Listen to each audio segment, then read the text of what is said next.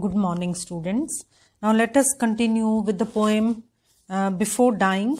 I hope you have understood the passage that we have finished. And the first paragraph, I hope you have understood, Before Dying by Jibanananda Das. Now let us continue.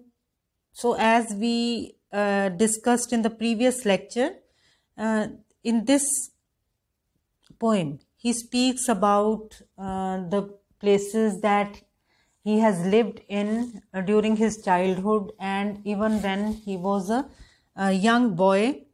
So now let us continue, and I hope the passage was clear to you. Now let us start. We who have loved the long winter night in darkness have heard on roof thatch wings beating in the tranced night, the old owl smell lost again, where in the darkness. Wonderful the winter night we know, full of the deep delight of wings gliding over fields, herons calling from people boughs, we who have learned these hidden enchantments of life. So he talks about the delights that he has been a witness to during his childhood.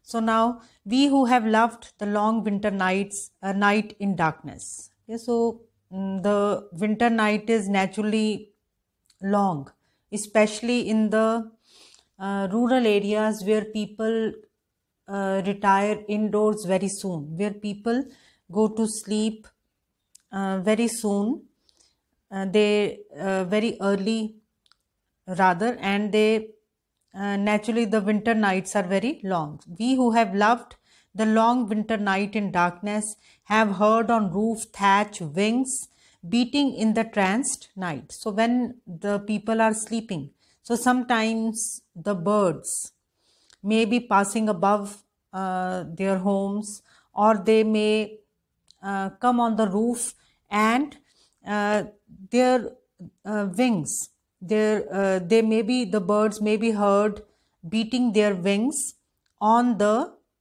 roof of the huts that the people live in. Now roof thatch. Now thatch is a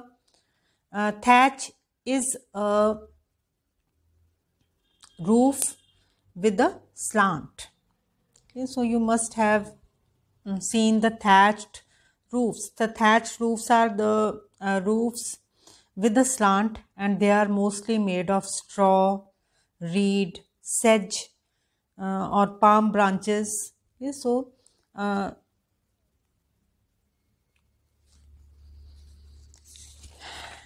we who have loved the long winter night in darkness have heard on roof thatch wings beating in the tranced night. So I hope you have understood this, that while they were indoors, the people sometimes hear the wings beating on the roof, the wings of the birds that may be passing above or that may have landed on their roofs. The old owl smell.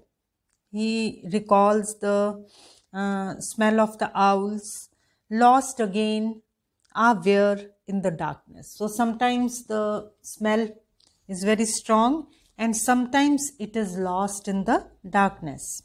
Wonderful the winter night. So he remembers with fondness the winter nights we know, full of the deep delight. Delight means happiness, of wings gliding over fields. So he is still recalling the winter nights of wings gliding over fields. Again, the birds making a journey during the night, of wings gliding over fields. Again, gliding means not making much sound, passing something very smoothly, of wings gliding over fields. So sometimes the people may hear the wings of the birds as they are flying over the fields. Herons calling from people boughs. Now people, you know, the tree of people, boughs means branches. Now herons, the herons are जिन्होंने बगले कहने हैं. So herons.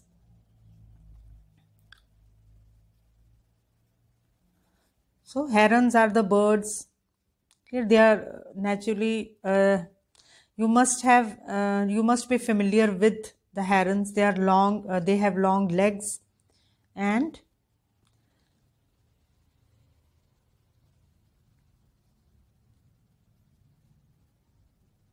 herons calling from people bows. So sometimes the herons who are sitting on the branches of the people, they may sometimes call from there.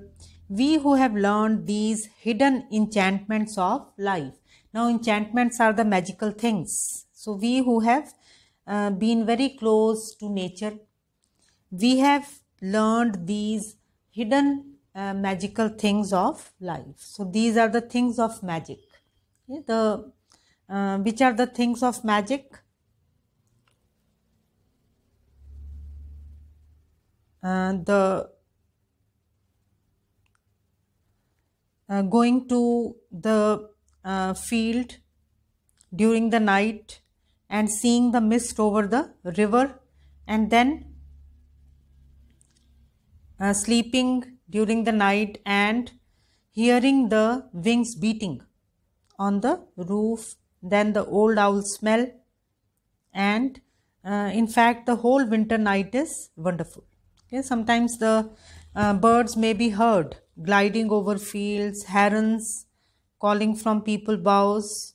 So he considers himself to be one of the lucky people, those lucky people who have been close to nature. We who have seen the wild duck escaping the hunter's shot take wing into the horizon's mild blue moonlit glow. Now horizon simply means the sky here. As you all know, horizon is that point where the earth and sky meet. So we who have seen the wild duck, so wild duck escaping the hunter's shot. So sometime the hunter is unsuccessful in shooting the wild duck, and when it escapes the hunter's shot, ਜਦੋਂ ਸ਼ਿਕਾਰੀ ਦੇ ਨਿਸ਼ਾਨੇ ਤੋਂ ਬਚ ਜਾਂਦੀ ਹੈ, ਫਿਰ ਉਹ ਕੀ ਕਰਦੀ ਹੈ? Take wing into the horizon's mild blue moonlit glow. So here the hunter is trying to shoot the wild duck during the night, but as sometimes the wild duck may escape the aim of the hunter, and then it flies into the sky, and the color of the sky is light blue because of the moonlit glow, because the moon is there. So just these are the pictures that come before our eyes when we read these lines.